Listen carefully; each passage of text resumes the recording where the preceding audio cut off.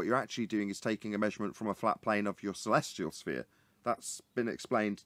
Is that understood? Hypothetically stood underneath Polaris, right, at the GP of Polaris, geographical position, which is directly underneath Polaris. So directly above Polaris's GP, that's the zenith, Polaris. And you move away from that position, your angle won't be, it'll be 90 at that point, but as you move away, it'll decrease from 90. Well, hello everybody. Welcome to Blue Marble Science. Brian's Logic's at it again with some more Sextant derp. I tell you, this is getting ridiculous. Get out those oven mitts, push the monitors back out of punching range, and let's light this dumpster fire and have some fun. Brian's going to present a number of arguments about the use of a sextant on a flat Earth. He's going to tell us that the elevation change of a celestial body of 1 degree per 60 nautical miles as we move away from the GP of that body can actually occur on a flat Earth. And of course it can't. We're going to show Brian why this is geometrically and trigonometrically impossible. He's going to tell us that altitude measurements are made using a horizontal baseline that goes all the way from the observer to the GP of the celestial body we're looking at.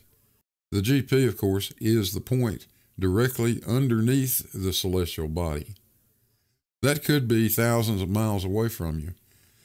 And despite the fact that every book ever written about sextants, how they work and how they're used, say something other than that, Brian is absolutely certain that this horizontal baseline must exist. Finally, he's going to tell us that the globe was reverse engineered from flat Earth angles. I have no idea what that means. Neither does he, because he simply just doesn't understand it. What you're actually doing is taking a measurement from a flat plane of your celestial sphere. That's been explained. Is that understood? Hypothetically stood underneath Polaris, right, at the GP of Polaris, geographical position, which is directly underneath Polaris. So directly above Polaris's GP, that's the zenith, Polaris. And you move away from that position, your angle won't be, it'll be 90 at that point, but as you move away, it'll decrease from 90. Now, if you keep moving away till you get to the equator region, it'll go down to about 0, right? Brian's argument is that as you move away from the GP of Polaris, the sextant angle will decrease and become, I think he said, about 0 at the equator. I don't have any problem with that. That is exactly what happens. That's what we expect. The problem with it is it's a false analogy. It cannot and will not work on a flat Earth, and here's why. Let's have a look at Polaris over the North Pole. That's the GP. And at 45 degrees, we'll be 2,700 nautical miles south of Polaris. That's 60 nautical miles per degree times 45 degrees. Because that is an isosceles right triangle, it means that the altitude of Polaris is also 2,700 nautical miles. Now let's go to the equator using 2,700 nautical miles as the altitude for Polaris, and we'll find that the angle to Polaris, measured from the equator, is 26.5 degrees. 26.5 degrees is 1,590 nautical miles north of the equator. I'm trying to find Ecuador down here on the equator, but my sextant tells me I'm off the coast of Baja. I can't even find Central America.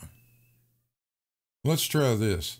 I live at 36 degrees north latitude, but a sextant would tell me I'm at 40 degrees north latitude.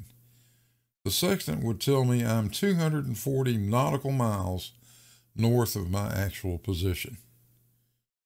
What about a guy that lives in Stockholm, Sweden, at about 60 degrees north latitude? His sextant will tell him he's at 56 degrees. He's also 240 nautical miles off, only the sextant tells him he's south of his actual position. You know, we could stop right here. Altitude angles clearly will not accurately predict latitude on a flat Earth, and the distance between latitudes would vary wildly, especially as we get near the equator.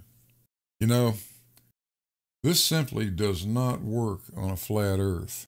Have you got any explanations for this at all, Brian? But the thing about it is that all that time that you've moved away, every angle you've taken is a right angle. And the base of that right angle is a horizontal plane, because the base of all right angles are horizontal. Brian is making an argument that the altitude measurements that we're making are with respect to a horizontal baseline. Now that's a line that flat earthers have invented that would extend from the observer to the GP of a celestial body. But there's a couple of problems with this. First of all, it assumes the Earth is flat, and that's a begging the question fallacy, but it doesn't even exist in the first place. This imaginary baseline of theirs is a reification fallacy. Flat Earth invented this baseline so that they could argue that you can't measure an angle between a straight line and a curved line. Of course you can, but we're not even doing that in the first place.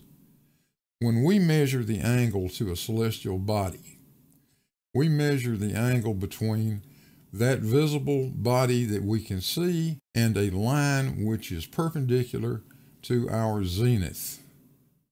That can be thought of as a plumb line, if you wish. With a nautical sextant, that perpendicular line can be an imaginary line to a point on the visible horizon as long as we correct for dip angle, our height above the surface.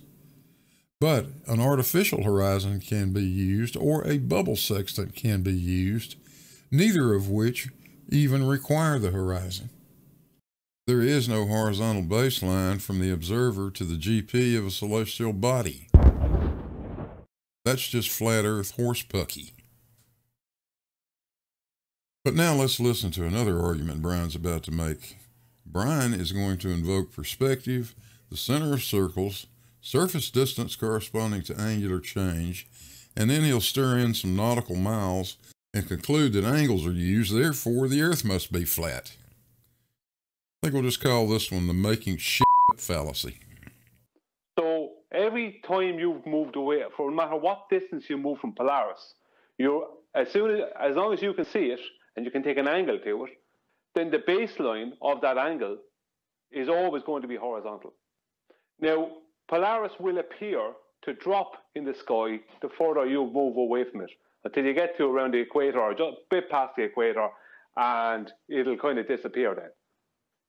But the problem with that is this: if you remove all perspective from that, and then you take your angle that you took on the surface of Earth, and you take that whole thing and put it into the center of a circle, and you then determine for every angle set distance you moved away from the ground, the geographical position of Polaris, that as an angle, right, that as an angle to the center of a circle, right, matches, let's say they figure out that 1 degree or 1 degree matches 69 statute miles or 60 nautical miles. Now, it wouldn't have been 60 nautical miles originally because they wouldn't have been using nautical because they didn't exist at the time. These guys don't listen to anything, do they? The statute mile was defined by Parliament in 1593, and they defined it to be 5,280 feet. In 1594, a guy named Robert Hughes was the first one to talk about a nautical mile, and he defined 1 degree of arc of a great circle as 60 nautical miles. In other words, 1 minute of arc is 1 nautical mile. So, that means that the distance from either pole to the equator of about 10 million meters divided by 5,400 arc minutes is 1,852 meters. That's 1.852 kilometers, Nathan. Notice how easy that is? Just divide by 1,000. Now, we've already seen why this doesn't work. I can't even find Central America using this flat Earth model. The only place it would work is if I was looking for Bob the Science Guy. He's at about 45 degrees north latitude. But if I'm trying to find Mexico City, I am out of luck. On the other hand, if I use a proper globe model, every measured altitude angle is going to match my latitude. If I measure an altitude angle to Polaris of 36 degrees, I am at a 36 degree north latitude. If I measure 70 degrees, I'm at a 70 degree north latitude. It always works.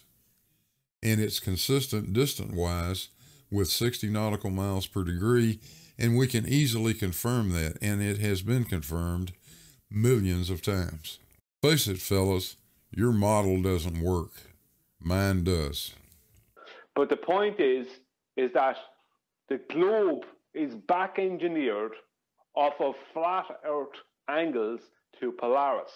That's why you have an average radius of 3959 miles. So the globe has to start with flat Earth elevation angles. I can find my house using this method.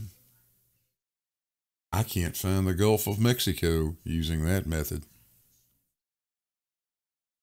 Hey, thanks for watching. I hope you guys enjoyed it. Don't forget those like and subscribe buttons down there. Click the little bell if you want notifications. Shout out to the patrons, PayPals, channel members. I appreciate everything you guys do. And I'll see you on the next one.